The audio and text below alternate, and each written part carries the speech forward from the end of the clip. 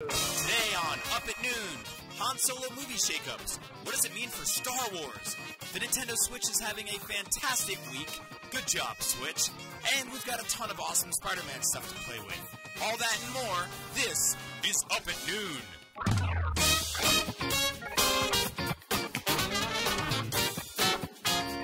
Hey! Hey! What's going on, everybody? Welcome. We're back. It's Up at Noon Live. This is actually live, not like pre-recorded because somebody's on vacation or because we're prepping for E3. We're actually live, unless you're watching a recording of this, in which case we're not. But really, is anything real anymore? Nothing is real. No. Yeah, we have a new announcement that nothing you know is real. Yeah. It's all a lie and it's fake. Yeah. I'm incredibly excited to be back. You're also Brian Altano. I'm Brian Altano. You're Max Scoville. We had E3 last week. If you watched that, thank you. That took a lot out of everybody, and it's good to have that. We spend half the year being like, E3's coming, and during that time, all we also say is as soon as E3's done, we're gonna do all those things we always want. We're gonna clean the attic. We're gonna go to the gym. We're gonna start cooking. We're gonna call our friends more. I had E3 nightmares last night. It's like finals, you know. You're like, oh, I'm late for an appointment. There's a bunch of things. It's all very bad. And the good news is we don't have to do anything like that again for like 300. No, we got a Comic-Con, and then maybe Gamescom. Yeah, and then. Anyway, we love our jobs and we have a fun time doing them, especially this particular show right here, which you can watch on all sorts of different things, such as IGN.com, YouTube.com/IGN, Twitch.tv/IGN, the Facebook IGN, and then all the various apps like Roku, Apple TV, PS4, Xbox One, and Bleem or whatever that other one is that they always put in emails. We still don't know what it is. You really don't like that one. Yeah, I don't even know what it is. But my thing with Bleem is if we ignore it long enough, maybe it'll just go away. Yeah. Yeah. Yeah. Like classmates.com. Where are they? Exactly. They grew up. Yeah. Suck at MySpace. Tom, we still friends? I don't think so. I don't think so. Anyway. You can also interact with us throughout the show using the comments on YouTube and Twitch, but also using the hashtag #UpAtNoon on Twitter. We'll be monitoring all those things. We have them everywhere. I wish we could show you. We've got these two TVs that show what the chat is saying. A bunch of people in the YouTube chat are saying a lot of great stuff. Nathan Payson says E3 was during my finals. Yep. Some guy named Question Mark says, Max, can you adopt me? Legally, no. And then there's a guy named Epic Face over in our Twitch chat that's just spamming that reptilians are coming back. Hiss. That's he has a very bunch odd. of pictures of snakes. Very exciting. Internet's a crazy place to be. It is a good place to be. And we got a ton of news this week, so we're going to get through some of the bigger, smaller things, jam them all together, and then we'll chill out and we'll get through some fun stuff. We write this show every week. And so then there's always a bunch of stuff that happens on Thursday morning, and we're like, we should get that in there. So let's start this off. Yeah. First things first, the Steam summer sale has started. Alliteration. The steamiest. Yeah, the steamiest. The one true Gaben has decided that once again he shall slash prices across the board with as many tactical knives. And if you're a PC gamer, you know, head on to Steam and you get the discounts, the savings, as it were. And then, of course, if you don't have a gaming rig or whatever, and you have a small portable telephone that can be used to download things from the internet, Sega just announced that they're doing this thing called Sega Forever Classic Games Collection, which is basically legal emulation. It is a bunch of classic Sega games, and they're free to play. There's like cloud saves, there's controller support. I grabbed a couple right on my phone, because they're all free right now. So I grabbed Altered Beast, which I don't care what you say, that's a bad game. It's just a bad game. I get it. A man turns into many animals in that game, and really, historically that's cool. It's not a good game. There's also Phantasy Star 2, there's Comic Zone, which is pretty awesome, and Kid Chameleon, which is I like that they're just kind of like, hey man, like we put Bayonetta on PC or whatever, you get Vanquish on there if you want, but really like, people like Sega because of the 90s, man, get some Kid Chameleon and Crazy Taxi. But it's cool because it's like, it's if you want to play them ad-free, it's $1.99. It just seems like a very reasonable way to go about doing this kind of thing. Yeah, the cool thing about it too, we talked about some of the Retrobit controllers that work Bluetooth wirelessly with Switch. Those are also work with your Android or iOS device. So say you're like, I want to play these games, but you know, I don't want to play them with touchscreen controls because that's terrible, and you're right. And Altered Beast is bad. I can hear what you're saying. And Echo is not a good game either. I hate that dolphin. I like the actually no, I don't like the dolphins. I like the Altered Beast boys because they're just like they seem like they just got out of the bathhouse and they're just like riled up. Anyway, so you can play these things with standard controls, and they've got ads in them, but they're free. And if you're one of those people that can deal with it, that's fine. But yeah, they're really leaning into this '90s aesthetic, and it's very smart. I'd like to see this stuff on Switch. Yeah, Bring that'd it be to cool too. I think they're probably working on it. I mean, Neo Geo jumped right on there, so I feel like Sega's kind of coming up soon. Everyone but Nintendo. Yeah, go figure. Yep. Anyway, in other news, speaking of stuff from the 90s that we still are talking about, even though we are not in 3rd grade anymore, Jurassic World 2 has an official title, and it's Fallen Kingdom. Here's what the logo looks like. There's also a tagline. Oh, there we go. There it goes. Okay. Our logo's better anyway. Yeah, we like ours. Look at that. The tagline is "Life finds a way," Yep. which is pretty cool. I'm looking forward to the third one. You know why it is, right? Because Mr. Jeff Goldblum is returning yeah. for this movie. I don't know how they keep hoodwinking that man to come back, and his daughter that does I hope we'll get karate like onto those raptors. I hope we get one that's like Jurassic World Chaos Theory or something. Like, I'd love it if That's a they good lean into idea. all this stuff that he's always. If you read the Jurassic Park book, it's like it's pretty awesome, and he's always like talking about like weird math that he kind of touches on in the movie, but mostly you're just like, what's this dude's deal? So Why is you he think they're just gonna keep pulling old quotes? So they'll be like Jurassic World 4, Jurassic World 5, clever girl. That's great. Yeah, I think it's a good idea. Yeah, the title's weird. The movie's not out for a full year, so this is a little early. But I think it's cool that not like we needed to see the logo, but it's the Jurassic World logo or Jurassic Park logo, just a little more beaten down. Yeah. And Fallen Kingdom's a weird subline. I mean, I guess I don't like it at all. It feels like something from a fantasy movie, a Lord of the Rings movie. It sounds or like a something. Transformers movie title. Yes. Which makes sense. Maybe that's what they're angling for, because I don't know. Also, we don't have numbered sequels anymore. Yeah. Like, that's the thing, because people are like, oh no, 5. I did not see 4, but they're like Fallen Kingdom, and there could have been one you just entirely skipped, and you're like, I will see the dinosaurs in the film again. And so to recap what we heard about this film a while back, which we covered on the show, basically the dino DNA technology is out there in the wild. Third parties are ripping it off, kind of like fidget spinners and fidget cubes and other things that start with fidget. And people all over the world, or companies all over the world, are trying to make bootleg knockoff dinosaurs, which is...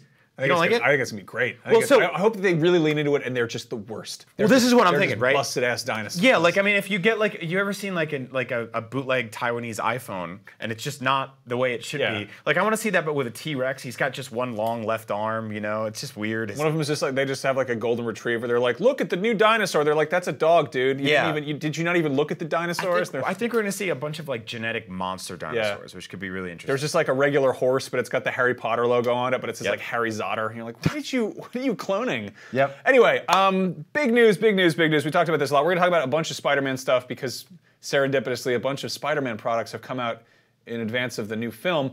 The other film that's on the way is, of course, Sony is developing a Venom movie starring Tom Hardy. We've seen that Tom Hardy's already working out in a Venom shirt. That's very exciting. I'm glad he's finally working out. Yeah, that guy was always kind of a little shrimpy wiener. He wasn't just a terrifying fist of a man in every film he's ever been in. They're adding Carnage. Carnage is going to be the villain in the Venom movie. This gets weird though because they're also announcing they're really not good at the whole like less is more approach to just announcing stuff. They also announced that they're working on spin-off movies that feature Kraven the Hunter and Mysterio. Unclear exactly how much that's going to tie in because it's still unclear exactly how much Tom Holland as Spider-Man will even have to do with this because he's on board for, I think, in addition to Infinity War, it's Spider-Man 1, 2, and 3. He's got 3 movies. And we don't really know where that lives in relation to the MCU. So, or if he's legally allowed to show up in this movie as Spider-Man. Yeah, I don't know. It's a mess. It's a tangled web. Is what it is. Really is. This whole thing's weird. It's like it sucks because I was really big into Maximum Carnage, that like miniseries that ran across a whole. It spanned across like 5 or 6 different.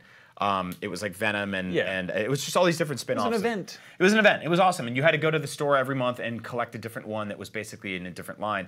And if you had told me, in the 90s that in 2017 we would get this badass, incredibly good-looking version of that story in some way, I would have been the most excited kid in the world. Sure. But then if you told me like, oh, well, legally some people own Spider-Man for some time, but then there's also going to be Kraven, I'd be like, stop. Like, dude, I feel like Sony was completely doing the right thing for a second where they're like, hey, the Marvel movies are great. We worked out a deal. They get Spider-Man. They're going to make Spider-Man Homecoming. He's going to show up in Civil War. It's going to be really cool. And everyone's like, good, thank you, finally. Because up until that point, they were like, we're making a Sinister Six movie. We're making an Aunt May TV show. And you're like, stop. They're like, we're making an entire Green Goblin trilogy. It's like, no, stop doing that. Don't do that anymore. And then they were like, oh, no, you just want Spider-Man in the MCU? Okay, here you go. And then they're like, no, we changed our mind.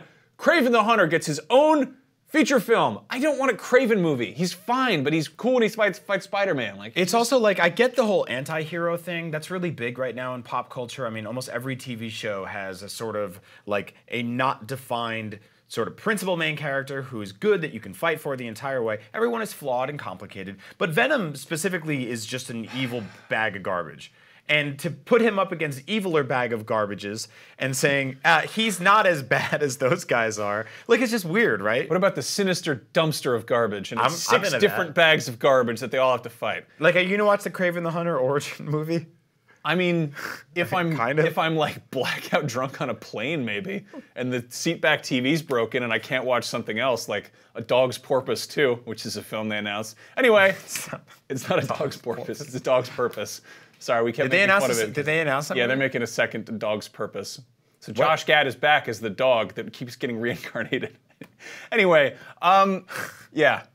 Weird place to get movie news. But Yeah. sure. Okay. So the biggest news of the week, I would say, in terms of the things we talk about on the show, specifically for brain-damaged adult third graders, the directors of the Han Solo standalone movie have parted ways with the Han Solo movie. I don't know if they were sort of unceremoniously let go or fired out of a Differences, killed cannon. off. But yeah, it's Exited off the lot. It's Chris Miller and Phil Lord. You may know them from this cool photo of them looking cool in their various movies they've made for hip young fidget spinner-toting millennials, such as the Lego movie, Clone High, Cloudy with a Chance of Meatballs, and 21 Jump Street.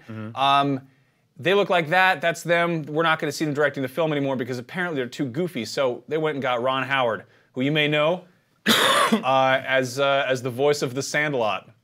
The disembodied voice of the Sandlot. He also has directed, you know, Oscar-winning movies like A Beautiful Mind, The Da Vinci Code, and How the Grinch Stole Christmas, which did not win Oscars. But basically, I think that they pulled him in to be like, hey, we're looking for sort of a safer bet. These guys are taking too much of a comical angle. They're, like they said, creative differences. We don't really know the full story. Maybe we'll hear about it in, you know, years and years from now. What's worth noting, though, is that Ron Howard has a long-standing relationship with George Lucas, which I think is interesting because he probably has. I mean, obviously the Lord and Miller have their whole, like, they grew up with Star Wars. They love Star Wars. They are Star Wars fans. But at the same time, Ron Howard also directed Willow, which was one of George Lucas's other little side projects. So, and he knows the guy, so maybe he knows what his angle would have been. But that being said, this is kind of a weird thing to happen, kind of switching horses midstream here. Where did history land on Willow, by the way? Because I love that movie as a kid. I haven't seen it in a very long time. Is that like the kind of thing where people are like, I love that movie, it's a great movie, and a cinematic masterpiece. So I feel like it's one of those ones that sort of fell in the holes of time. Yeah, it kind of fell through the cracks. I mean, it's a weird one because it, in the same way that Star Wars was what Lucas made when he couldn't get the rights to Flash Gordon, Willow is what he made when he couldn't get the rights to The Hobbit. Yeah. Allegedly, I don't know if that's entirely true, but it's got its own kind of weird. I like it better. Val Kilmer. Honestly. Yeah, so let's talk about this a little bit, though. We're getting a ton of new Star Wars movies. We're getting them from all kinds of different directors. We've got Colin Trevorrow, and we got Gareth Edwards, and Rian up until Johnson. now, yeah, and they're these dudes who have like their own directorial style. But Star Wars movies it seems like maybe they're just kind of going to be Star Wars movies. Yeah, so I think our big concern, and this has been an emotional roller coaster as Star Wars fans to watch the Han Solo thing, because that news hit, whenever it did a couple years ago, and immediately you were in two camps. One was like, I'm on board, this is the best idea ever. Or the other was, I don't think they should make a Han Solo origin story. Then you started hearing about the people involved. You started realizing that it's going to happen no matter what. It's stupid to just say, I won't watch this, because it's like 90 minutes of your life. And if you like Star Wars, you like Star Wars. And ideally, the people making it like Star Wars, right? But I think when we all went to go see The Force Awakens, there was this kind of sort of tremendous weight lifted off of us. That was, okay, Star Wars is back. It's safe right now. It's a little paint by numbers, but they're doing a lot of cool ideas. They've introduced a lot of new characters. There's a baton, passing here. This is a generational reboot. Yeah, I mean, the first line of the movie is "This should begin to make things right," which I think is the most transparent, and I think that Abrams really got that.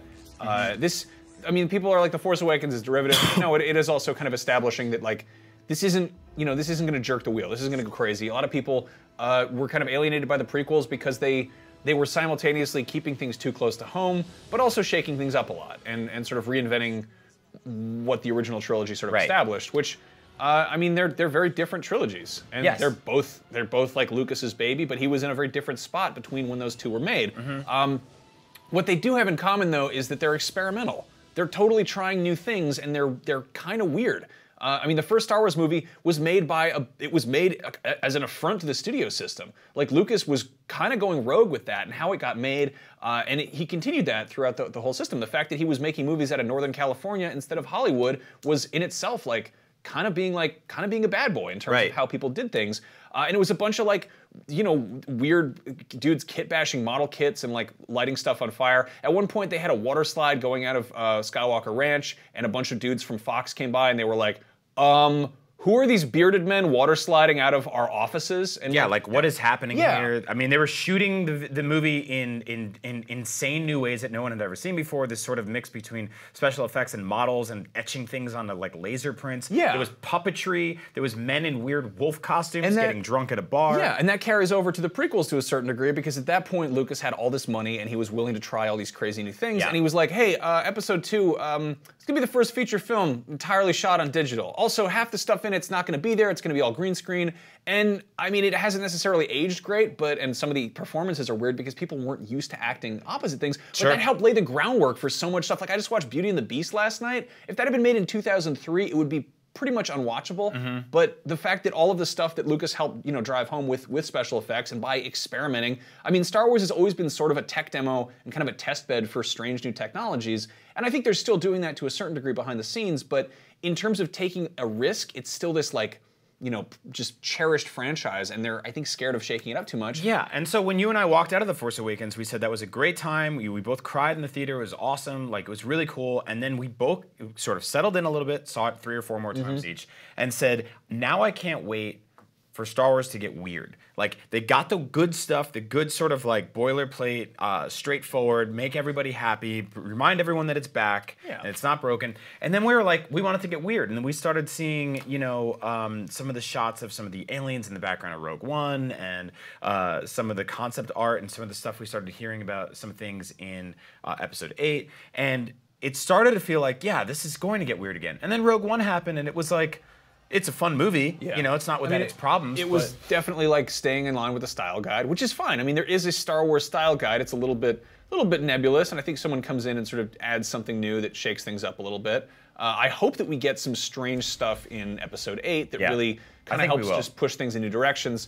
But yeah, and I mean, there was a point where things were kind of too off the rails, and I think Lucas himself threw some stuff at the prequels that maybe were just either like too goofy, too colorful. I mean, you got characters like Watto and Jar Jar that kind of like almost screw up the whole like the ground. Like, where's like you got like a flying character and that never actually really plays a huge part, you know?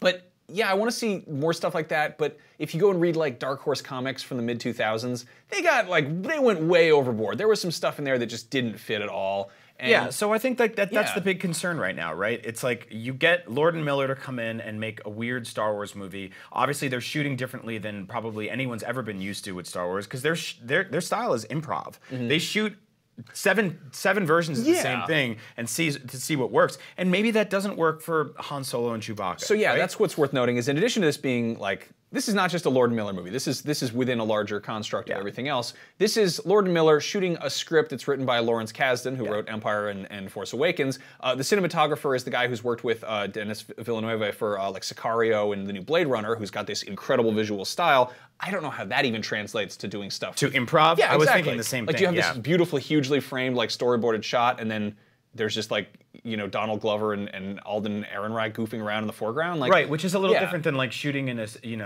the back lot of a school for 21 Jump Street and having Jonah Hill vamp on drugs for 25 minutes and picking the best take. Yeah, I think that the coolest thing we could see with Star Wars to just sort of test the waters and go different directions is these movies. They're called anthologies, but they're not really anthologies, they're standalone motion pictures. I'd like to see an actual anthology movie that's a bunch of shorter pieces by different directors showing the different directions Star Wars could go. Yeah, and I really hope it can get that way, because right now when we heard Rogue One was going to be a war movie, and it mostly was in the back third of it, right? And we heard that Han Solo movie was going to be sort of like a heist movie or like a buddy cop type of thing, and we don't know where that's going to land either. So the promise was kind of, or maybe we promised ourselves that these spin-offs and side stories would sort of tell a version of Star Wars in a different genre than we're used to, rather than massive space opera. And yet it all seems to keep funneling back to that, which is good, which is fine. I love that, but I want it to get weird. I want Like, I think about the scene in Jabba's palace, right, which is my favorite scene in all of Star Wars. It's 20-something minutes long. It's completely insane, and I don't think it would ever happen now. When we got Maz Kanata's castle, it was like a couple of minutes, and it was pretty straightforward. It was a vehicle for a couple of conversations between, a bear and a girl and a yeah, I mean, but those are all woman. various like kind of reinterpretations of the original Cantina scene. Yes, exactly. I mean, what's the equivalent of something like the Cantina scene? And I think like Lucas did that with the pod race. He just threw this he's like, here's something you haven't seen before, really. Yeah. It's kind of nuts. So I don't know. I hope it gets weird. Hope it gets strange. And I hope that weird directors decide to come in and work with Star Wars. I hope that like they keep that open, that conversation gets. I mean, I don't know what happened here, right? This is unprecedented, to be completely frank. Like we've never really seen on this level, not since something like Superman 2, have we seen directors of this caliber exit a project of this caliber this late in production with 3.5 weeks left in shooting and just a few months left in editing. So we'll see if Ron Howard can come in, clean it up, keep it weird, keep it funny, and where Star Wars goes from here. Yeah. Modern Chow in the chat says, a la Animatrix, yes, please. Maybe that's another option is instead of just big, live-action feature films, is get a bunch of like weird art students to make some, like Genndy Tartakovsky's Clone Wars micro-series helped launch the Clone Wars cartoon, and that was beautiful. But yeah, get him to make a Boba Fett short, please. For the love of God. Well, it was a weird week for Star Wars, but it was kind of an awesome week for Nintendo Switch. You might not have noticed because E3 just happened and there's a whole lot of things going around, and maybe you didn't really think to dig into what the eShop is really capable of. But the Nintendo Switch had a really awesome week, starting with ARMS, which just launched at the tail end of E3. This is a game that I did not expect to be nearly as fun as it actually is. When I first saw this thing, I was sort of like, oh, this feels like a sort of goofy, casual fighting game. It feels like we're not getting the Punch-Out game we should be getting because we're getting these like weird men and women with like spring appendages. Yeah, it felt kind of akin to how Nintendo Land wasn't a Mario Party game, even though it kind of was. And like I was like, there's motion controls, and then I spent like 5 hours playing this thing on a flight to Tokyo, and I totally fell in love with it. It's developing a fantastic community around hardcore players, B, a really awesome community around artists who are completely latching on to some of these characters, Twintel especially, because she's fantastic. And it's just got this great cast of characters. It's really diverse and beautiful. The art direction's gorgeous. It's super fun. And there's DLC promised for the extended future that will all be free. So I'm totally into that. If you're looking for a casual/hardcore fighting game to play on your Switch, that's the one. I actually haven't played it with motion controls, but I heard it's awesome with that too. We did that for a second at a demo. It felt very like Wii boxing. Yeah. So check that out. But that's the big one, right? That's the big first-party one, and part of Nintendo's promise of giving us a big first-party game every other month. But there's a bunch of other cool stuff that just launched too.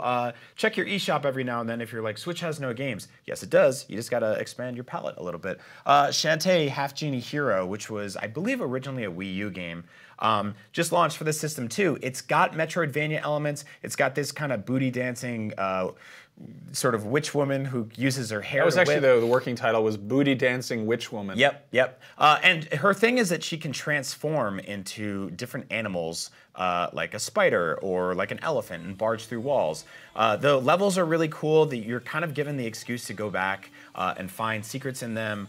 It's really fun. It's really charming. The art direction is great. Like the animation's awesome, and the music's really good too. And you saw from E3, we are getting Metroid games. We're getting one for 3DS, and eventually we're getting Prime 4 for Switch. But we're not really getting anything that's sort of Metroidvania. Now, Shovel Knight's on the Switch now. It's got some elements of that, but jump on this game. It's really cool. It's $20. It'll last you around 7 to 10 hours to 100% it, and I really dig it. On top of that, Mega Man. We talked earlier about the Virtual Console, not really happening on Switch right now outside of the Neo Geo games. Mega Man was supposed to get a resurgence with Mighty No. 9. We all know how that turned out. No reason to dig up that old corpse. But Mighty Gunvolt Burst just launched on the Switch. It's $10. It's very 8-bit. It's gorgeous, and it's got 2 characters in it. Gunvolt, who had his own 3DS games, and what's his... Mighty No. 9. Mighty No. 9. He's got a name. I forget it. It's Hank Steven. or something. Steven the Burst Boy.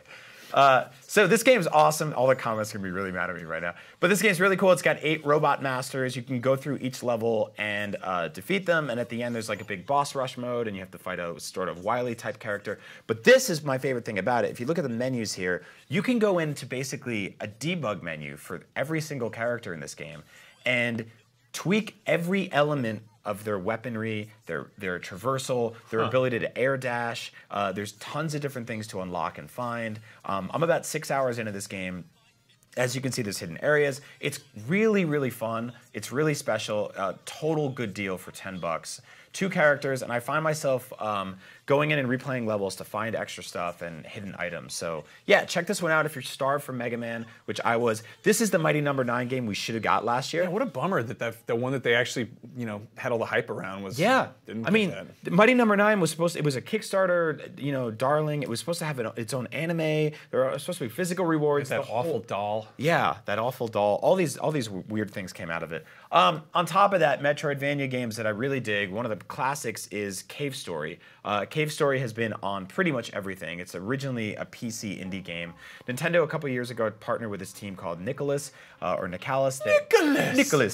brought this game over. This is the 3DS version we saw here, which had sort of polygon they remakes. kind of 2.5D'd it to work better in 3D, right? So this game is out on Switch right now. It's $30, which is kind of pricey. Yeah, but if you collect physical versions, the physical version is actually really cool.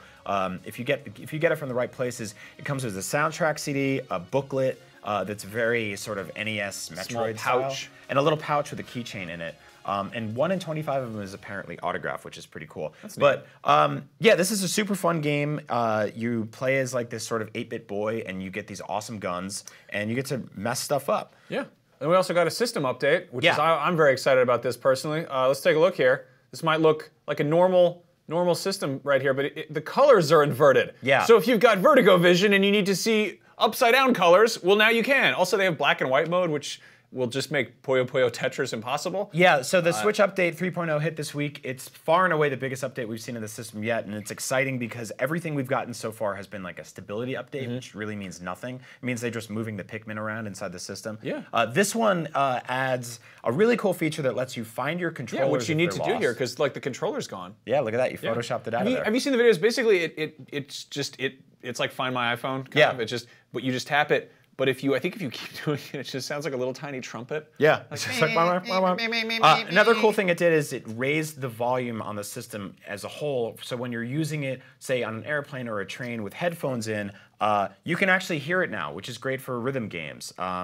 Yeah, a whole bunch of cool stuff for this thing. Obviously, lots more. It let you use wired controllers directly to the console. Awesome. All this cool stuff. So yeah, I'm excited to see that system grow over the next months and years because there's a lot going on there. Yeah, and then of course the kind of the big thing, just grand scale of everything. Nintendo was really kicking some ass on the NPD, which is of course basically the Billboard charts of video game sales. And there's some stuff that's on there. Obviously, Injustice 2 was kind of the #1 seller. GTA 5 has never left that list because it's the best-selling game probably ever or whatever. But yeah, like Mario Kart and Zelda were both selling fantastically. So yeah, I believe they were 1 and 4 respectively on the or 2 and 4 respectively on the NPD, which is awesome. If you play Mario Kart and you're worried about connecting with people online, that won't be a fear. This is all just a huge sigh of relief that like the Switch is it's good. It's good. Yeah, it's good. It's getting good games. It's getting good support. Yeah. Third parties, obviously, big question mark after E3, but we'll get into that more another time. But yeah, congrats to the Switch. It's a cool week. Go get some indie games. Throw some money on the eShop. Update your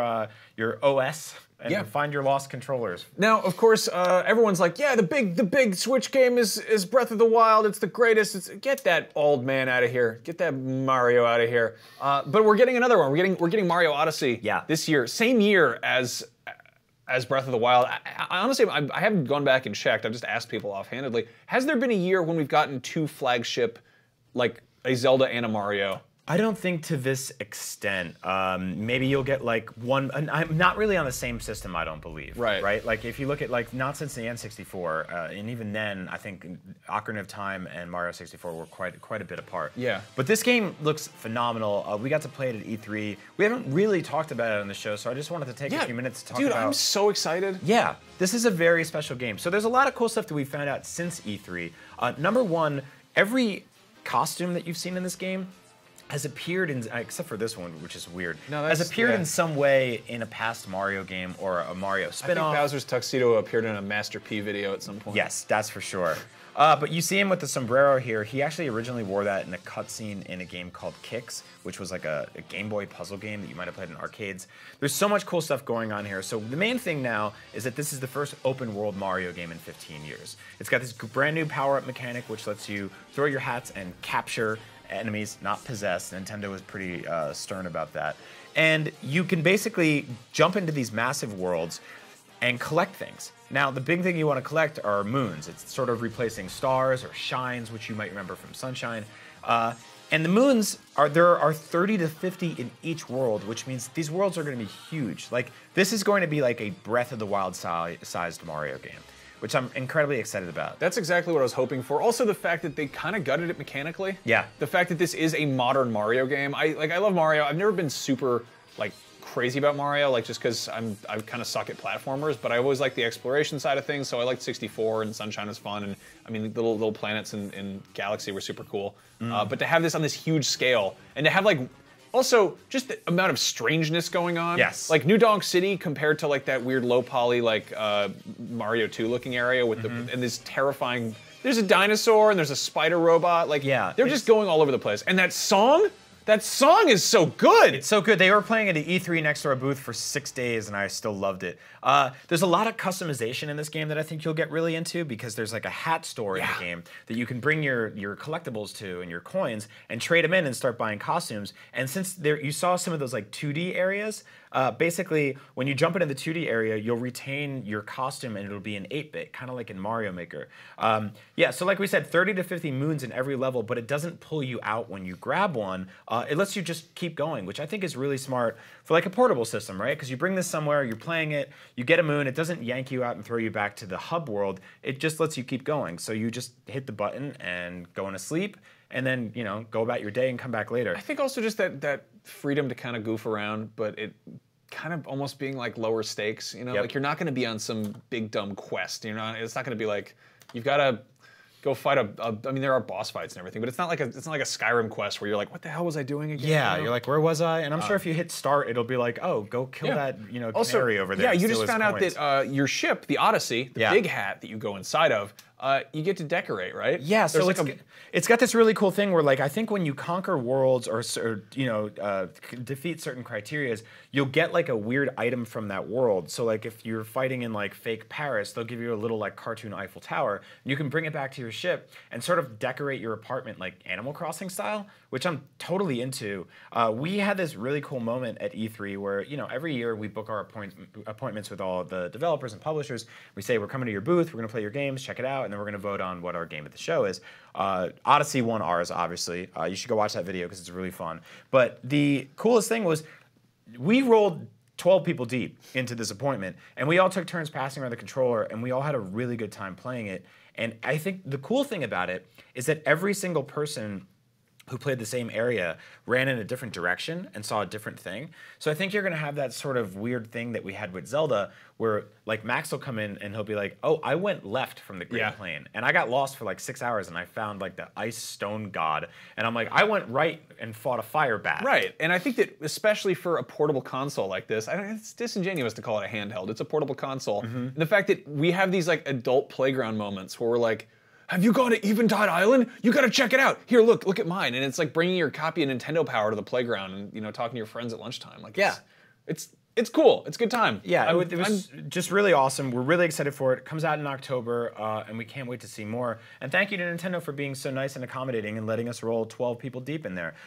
One group of things at E3 that were not very nice or accommodating were the orcs, and they were very, very mean to my friend Max. Yeah, so bullies. Let's take a look. Everybody, Max here for IGN Access. I'm at E3 2017 at the Middle Earth Shadow of War. What's your name? Yeah, for sure. How's Shadow of War looking? Love your the piercings. It's very. Shut your mouth, Kingston. How's crowd control going here? It seems to be going pretty well. Are you worried at all about the representation of orcish individuals in video games? I'm trying. Well, thank you for your time. Lovely talking to you, Deathbone. wax who does not have enough syllables? You know what? I don't like to generalize, but I've interviewed a lot of people and things for my job, and orcs are kind of rude. Nazgul, play!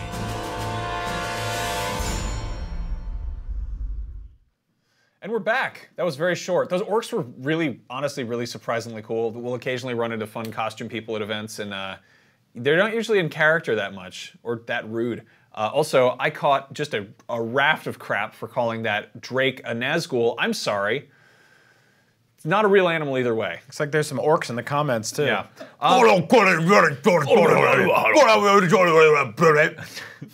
So we've talked about Sphero's products before on the show. They make the cool little app-controlled BB-8 from The Force Awakens. They had a very cool, Lightning McQueen car that like comes to life and hangs out with you. And their newest thing, which is out in stores now, I believe, this is an app-enabled interactive Spider-Man. This is a little baby boy, whatever, but he has a lot to say. Let's go for a swing. Basically, Look at his eyes. Yeah. Hello, Manhattan. So basically, it's There's an old lady trying to cross the street right in front of a dark tunnel. okay. Well, what do you want to do about Oh, it? careful, lady. You gonna save her? Not sure why they put a crosswalk right there. Okay. Anyway, so Well, I'd swing her Will to you the shut other up? side, but I don't Just want to make her hair turn hold on gray. a second. He wants to talk to you. So Be pick nice. me up and Spider-Man. we'll take her across. We can't see the cars coming out of the dark tunnel, so we'll have to use our superhuman hearing. We Okay. have to cross 5 lanes of traffic without getting decked. So after you hear the cars go by, quickly jump forward to the next lane. So Ready, ma'am? Yes, ladybug boy. what the hell? Close enough. Dr. Lady, remember, That's my name, wait Dr. for the cars Lady. to go by, and then jump to the next lane. Here we go.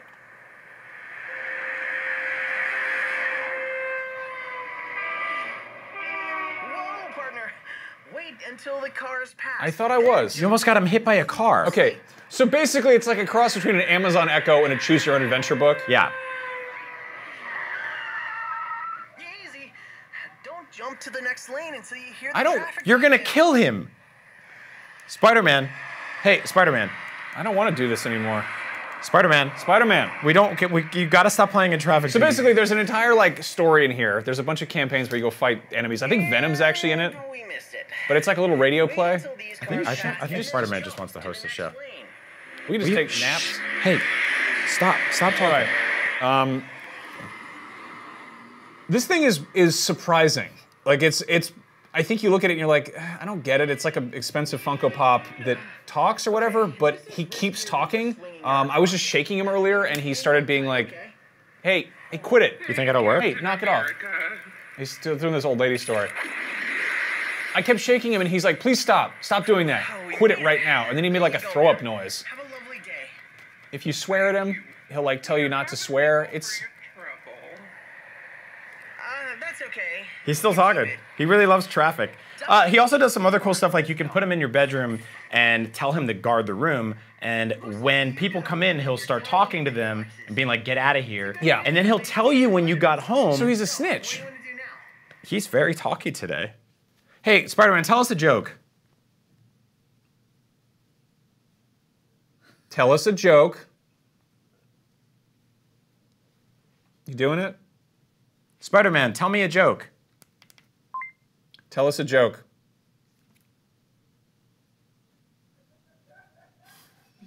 Do it. I don't get it. Nothing passes the time quite like fighting some bad guys. Yeah, you Don't could say. You know what's kind of fun? Origami. It's very relaxing.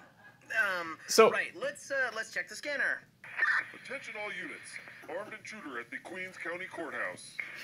Suspect is holding Judge Jigsaw. I don't think that's a real I police think scanner. he keeps wanting to go back in traffic. We might have got one that just really likes traffic. He likes to go All traffic. right. This is. Seriously, do you want some fries with that shake? Right? There we go. Now we're shaking him. Stop shaking me. Oh, jeez. I think I'm gonna puke. False alarm. Okay, something came up that time. Into laughing. Why are you doing this? I thought we were friends. Yeah, so it's weird to have a toy. You and be just like, made Spider-Man barf. Yeah, I did. That's awesome. Anyway, so Anymore. We It's- gotta get over there right away. these guys clearly, like, they're like weird mad scientists who are making toys. If Sphero wasn't making toys, I think they'd be Batman villains or Spider-Man villains, I guess. Oh, what are you doing? He's just really going. Also, there's like cop car noises coming out of his crotch. That doesn't convince him. Nothing will. Just. Man, there are cops everywhere. And he closes his eyes and goes to sleep. Oh, he went to Anyway, sorry. Always a little bit weird, demoing something like that. These things are like, they're really fascinating. I think we interviewed these guys about it, and they had like thousands of lines of dialogue. Spider-Man remembers stuff, and they basically were looking at how kids interact with toys and when they play pretend and stuff. You can take him and have him like, swing around your house. In addition to making him throw up, and he'll be like, make like kicking and punching noises. I was gonna say, do you think he'll remember that time you made him puke a few minutes ago? Probably. He's like, And I don't want to almost talk killed to him him in anymore. traffic. That was a weird. We went on some weird Spider-Man adventures. I hope the movie is Very half that strange. interesting. Yeah, I mean, it's bizarre to be in that future where it used to be like, here's a Spider-Man stuffed animal, I can pretend we're fighting crime together, and now we've got this like AI-enabled Teddy Ruxpin thing that will be like, we'll remember your name. But yeah, they're very adamant that there's no like, there's no way that, let me put this gently, there's no way that pedophiles can hack into your kid's Spider-Man toy. They want to make sure that it's safe and it's all like kind of firewalled off, so it's not like, what? That's which is a weird word. Or weirdos, I don't know. The pedophiles, Spider-Man's saying worst that enemy. word. Anyway, we've got some old-fashioned Spider-Man toys too. The fine folks at Hasbro sent over the latest wave of, what? I can't say that on the show? No, You say all kinds of awful stuff on this show. no, I do not say that word on this show. I don't know why we can't say that word. Okay, let's say a different word. The man vulture. It's actually just the vulture. Anyway, we got the new Marvel Legends here. This is, of course... Ah, it is I, the vulture. That's what he says in the movie. I saw behind it. We went to a set visit last week. Normally we have like a tray that we bring out with these guys on it, but they're all in about this it. stupid box. Anyway, we talk about these guys all the time. This is the latest wave. You can find these wherever action figures are sold. They run about $20 a piece. You got all kinds of great characters, such as the Beetle, who I like because he's weird and retro and fabulous. Then there is, Cosmic Spider-Man, I believe. Yep. There are a couple of these that are specifically from the Homecoming designs. So there's Spider-Man with his crappy homemade costume, which has a little alternate hood with his hood up, so you can figure out how to do that. I think you just pop his head off and squeeze that on there. And then there's his full costume, which is really gorgeous. I think with movie tie-in stuff, they get like sort of more of a budget to work with. It is I, the vulture. And as we've talked about on this fine program, Brian, they usually have a Build-A-Figure, so it's like pieces that come with each figure that you can assemble. In this case, it's just the vulture's wings. Yeah. Which is sort of a weird idea. So basically, like this dude, I think, comes apart. There we you can go. have the vulture kind of run around on his own with his funny hat and stuff. And Also his ski a gorgeous jacket. action figure. But if you buy them all, you get all the wings and stuff, and you can have him do the scrawl noises like you were demonstrating. There's also Tombstone. You might remember him from the cartoons. I always hated him. He just looks like a weird dude. I don't Yeah, know. this is like a weird. It's an interesting group as a line of toys because it's Yeah. like two of them are like movie replicas, and then Well, that's how they always do it. I think and it then keeps you have them a whole from- bunch of them are just like who are Yeah, these men? I think in the past they used to be like, "Hey, the Moon Knight fell over." They'd have a whole standalone line. They'd be like, "Oh, it's the X-Men Origins line," and then that would take up store shelf space, and the other movie would already be out, and they're like, "We haven't moved these other ones yet." So now they just kind of roll them all into Marvel Legends, and I think it makes it easier for retailers and for collectors. But Yeah. aside from the Build-A-Figure stuff, which can be a hassle, but yeah, they do good stuff. They're fun to play with. But that's not all the Spider-Man toys we have with us today. We have more Spider-Man. More Spider-Man than We still haven't actually figured that out, right? Spider-Man? Spider-Mans? I don't know. Then, of course, if you like to get mystery things in the mail, there is, of course, the Marvel Collector Core, which is powered by Funko, and they send mystery boxes through the mail. And this time, it's all Spider-Man Homecoming theme. We got the usual patch and a pin. So we got the vulture.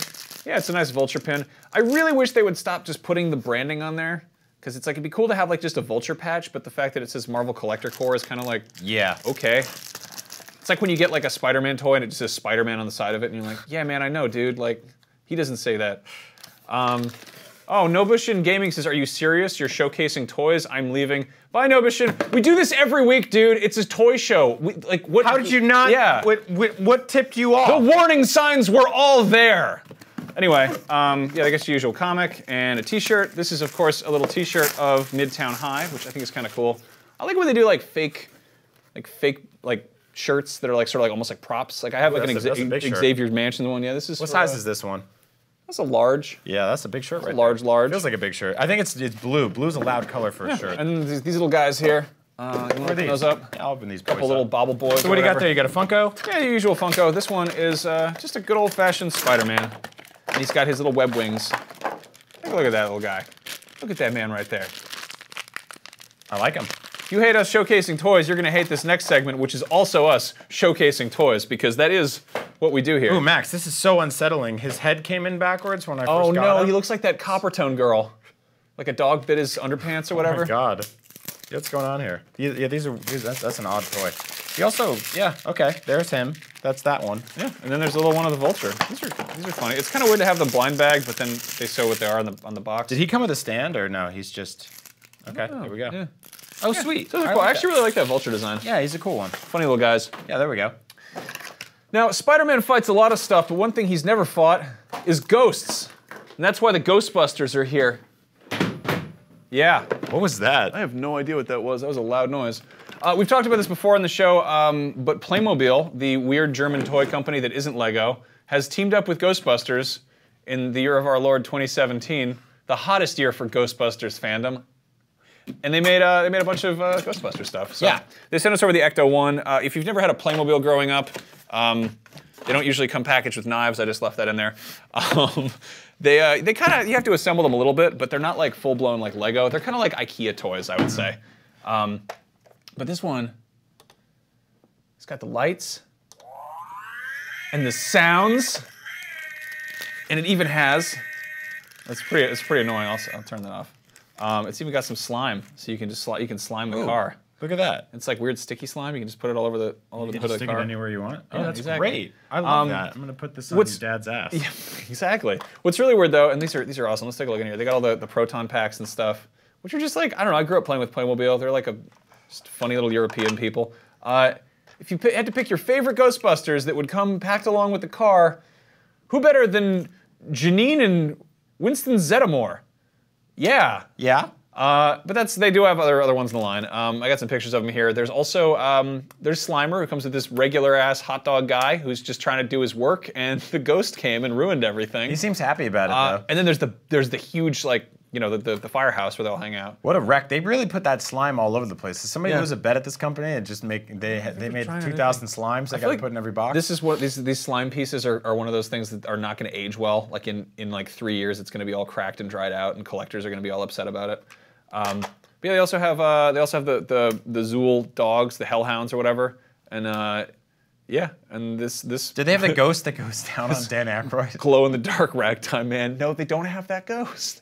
You can make that ghost happen though. I feel like they probably have. Show that ragtime man again. This guy? No, yes, This he's weird horrible. ragtime genie. What the hell? Yeah, check this out. They've also got the trap here. That's really Opens bad. up, and you can stuff ghosts inside it. Yeah, I love this. Playmobil's been like quietly making some really awesome stuff. Yeah. I was a big fan of them when I was a kid, and then I dipped out for a while. Yeah, I'm more and then of a we Lego started dude. looking at Playmobil websites during meetings when we're supposed to be paying attention or whatever. Yeah, they're making a pyramid, which you can totally kit bash and make like an Assassin's Creed Origins toy set out of. It's like the front half of a pyramid, and you can make a bunch of like men and women slide down it. Do you ever see that Bum, part in bum, bum, Ghostbusters where the ghost gets in the car and just starts possessing it and run over everybody? Yep. I hope we Here's start a getting. movie I want to see. That looks like a terrible movie. Jar Jar Ghostbuster car. I don't know what you even call that. What would you do with that? I don't know. You make so $1 yeah, million like, and go home. It was just recently announced Funko is doing these like double-sized Playmobil toys. So like these figures, but 6 inches tall, based on I think it's Ghostbusters, Back to the Future, and Ninja Turtles. Yeah. I think those are the ones they announced. Maybe Power Rangers.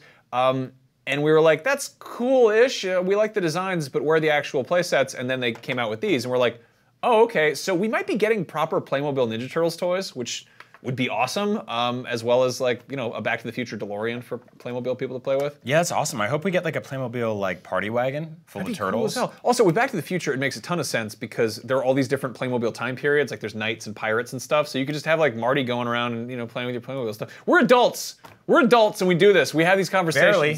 Yeah. Yeah. Anyway, as adults are prone to do, we like to read the newspaper, which is where you find Garfield. Unless Garfield makes apps, which, oh, guess what? He does, because nothing is sacred in 2017. Let's take a look at the latest Garfield app.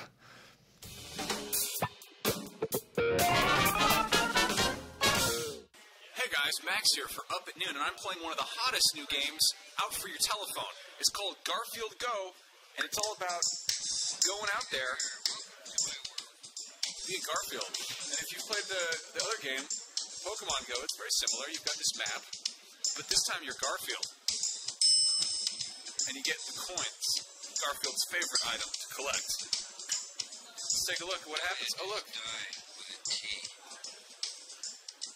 He's just floating there in the void. And you just throw the food at the man. They didn't get him. Oh, come on, Garfield. Oh, come on. So I guess I didn't get the stupid-ass cat couldn't even feed him the donut. So if you do get it in there, there's a treasure chest, and you get to unlock all these great comics, such as these classics. Hi there, I'm Garfield, I'm a cat, and this is my cartoonist John. That's actually the first one, but I only have the second panel of the 3-panel strip.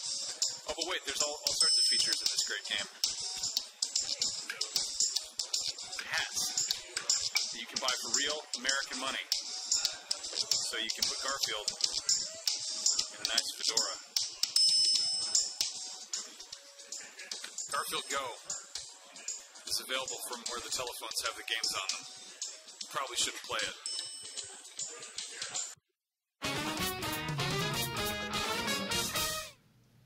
I love that you just like Abe Simpsoned out of that video. Like you showed up and you're like, oh, he's doing that Garfield thing. All right, I'm leaving. I put my bag down and I was like, what the hell is this? Show up to work.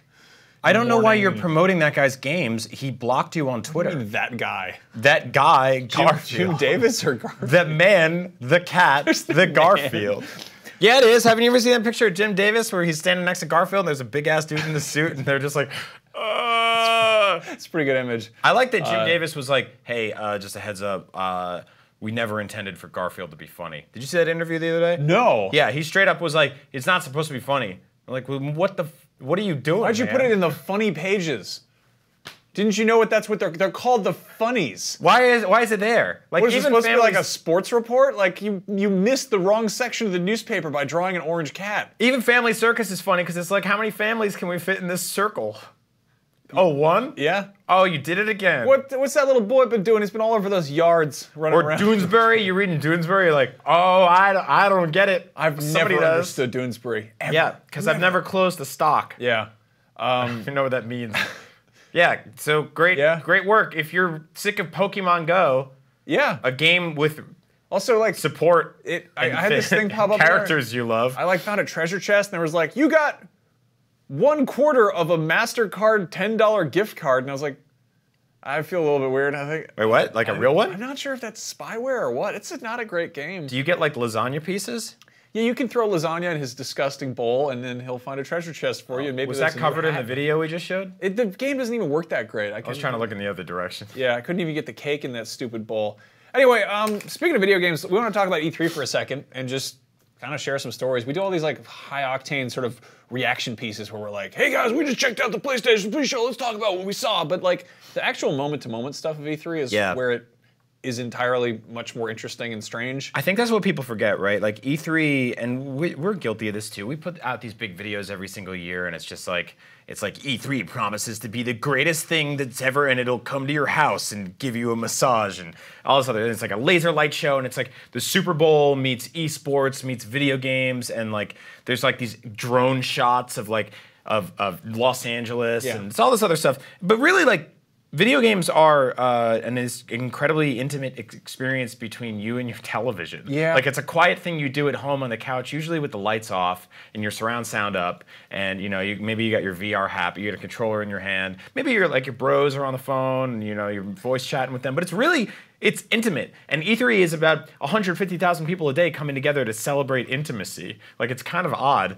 but no, there's that misconception of like E3 is one of the loudest places I've ever been. It's this constant dubstep and fog machines and lasers and stuff, and some of those things show up in video games, but for the most part, the process, like you said, of gaming is like it's a thing you do. It's kind of a solitary activity. Occasionally, you do have like loud party stuff and there's arcade culture, but this was that whole kind of E3 like showmanship is sort of a creation of marketing, which is what it is. E3 is rooted in. And it basically is, right? And if you look at like the press conferences, they're just as guilty of that. You look at Microsoft's, which was 90 minutes long and looked like the night parade they throw at Disney World, where it's just like everything's got laser strips all over it. There was that man shoutcasting in the middle. Introducing the next segment is a brand new Porsche car. Yep. And then you have Sony, and they're just like, we hung dead bodies from the stage to show you that there's dead bodies in this game. Also, stuff's blowing up. Fog machine explosion. And then they're like, they used to show those indie montages. They'd be like, and this fall, Thomas was alone. And it's like, what are you doing, man? Like, it's not really about that. So to me, E3 is a place where all of that happens, and in spite of all of it, these wonderful, quiet, intimate little moments happen. Like, I got to interview Igarashi, who's been working on like the last 10 awesome Castlevania games. I had this fantastic moment on the last day. We talked earlier about IGN giving Game of the Show to Super Mario Odyssey, which we all adored. It was one of the few times in my career here where I've ever seen Game of the Show go up and the comments are immediately like, yeah, totally, I agree. Yeah, nailed it. Yeah, that game looks really fun. You throw your hat at the frog. It was also I love it. It was also really funny because up until that, it was a very close running between Spider-Man and Mario, which, again, we're all adults here, but the argument was like things that second graders argue about, which was who would win, Mario or Spider-Man. Yeah, it was awesome. So Spider-Man can shoot webs. Mario can jump hat. He's got a magic hat now. So the director and producer of Mario Odyssey come on our stage. They're wearing hats. I'm ecstatic. I present them, that the fact that they won this award, and I heard them sort of like when we were doing mic checks earlier, which you didn't get to see. I was like, "Can you guys talk?" And they have a Japanese interpreter, and they were talking in Japanese. But then every now and then, one of them would go, "Wahoo! Mamma mia, wahoo." I was like, so weird. So I'm sitting next to them, I'm just sort of giggling. So we do the video, and I'm like, congrats, you won, this is awesome. So I guess the only thing left to say is, wahoo, Mamma Mia, and I say wahoo Mamma Mia, and then they start saying it too, and it's this magical moment, and I jump off stage, and I shake their hands, and then I walk out, and the guy who made the thong song, Cisco, is standing outside of our booth, because Cisco, who's a super nice guy, is also a big IGN fan, he's a big Kinda Funny fan, you've seen him sort of like in our cool big circle of friends. He like watches Beyond every week, he watches this show sometimes. There was a while on this show where I would start the show going, what's up, what's up, what's up, what's up, what's up, what's up, what's up. He tweeted that he started doing that to people. There we go. There it is. And then I turn over and Mega Ran is there, who's a rapper we got to work with. You saw him in some of our Florida Everglades Maybe videos. you're familiar with some of our hovercraft films we've made. But. And then 2 feet over there is Harley Morenstein from Epic Mealtime, who comes over and gives us a hug while we're meeting fans. And that all happened within like an hour. Like, this is all like, and the last part of that story was in like 30 seconds. So to me, E3, yes, it is this bustling, huge trade show with thousands of people screaming, and 15,000 fans are there now, and there's dubstep, and there's an upside down World of Tanks tank, but really, it's really about just those little moments. And there's also the fact that I think gaming is a thing that really attracts everybody, and it's very strange to be like, sure, the creator of Castlevania, he's somebody you'd expect to run into at E3, but then to be like, oh, there's professional wrestler Xavier Woods, who we've had on the show before, just to see him, and he's like hanging out and playing games and covering the show because he loves video games. And I don't know. And he comes over and he's like, hey, I want to come by your booth. And we're like, oh, this is really cool. It's like, it feels like this like cool summer camp. Yeah. And that I got to meet one of the guys responsible for the game Blaster Master. And then the next day, you and I met the woman who's been basically in charge of the score for every Metal Gear game for what the heck? And I was like, she's doing some like VR project or something, but we're talking, and I was like, it's like, dude, you composed Snake Eater. Yeah. Like, so I think it's this reminder that like video games are loud and they are screaming and there are thousands of people interact with them. But when it boils down to it, like individual people are working on these things. And I've said this for years now, but if you're playing a game and you like it, reach out to that developer and let them know. If you see someone in the credits and they did something cool, tweet at them and be like, this is awesome. I mean, this is something Greg and I used to say way back in the old Beyond days. Going to E3 is really awesome because you get to interact with these people and meet them for the first time. But yeah, thank you for watching our E3 coverage from like the bottom of our hearts. Yeah. It's a terrifying thing Oh, and to all get the, up there. all the people we met who watched this stupid show where we play with Jar Jar Binks and Playmobil. Thank you for coming up and saying hi because, yeah, the internet has a lot of loud, crappy, mean, angry comments, but actually interacting with somebody in a positive fashion is such a wonderful thing. So, I don't know, track down somebody who made something you appreciate and give them a holler, and if you ever get the chance to meet them in real life, I don't know, say nice stuff. Or, you know, fight them in the street. What? No, wait. No, I'm just kidding about that. Don't fight anybody in the street. Where did that go? No. Don't fight them. No, go down in the rumpus room if you're going to roughhouse, all right? Anyway, that's Up at Noon. We did it this week. We went through a lot. We played with the toys, and we put the slime on the car, and we talked about the guy that made Arrested Development. Hey. What a strange hour that was. I think you've been very good. You deserve a sticker. You got slimed. Simba. All right. That was Up at Noon. We'll be back next week? Next week? Yeah, next week. Next week. Yeah. Next week. Business as usual. Yeah. That's the new name of the show. What year is it? Good night.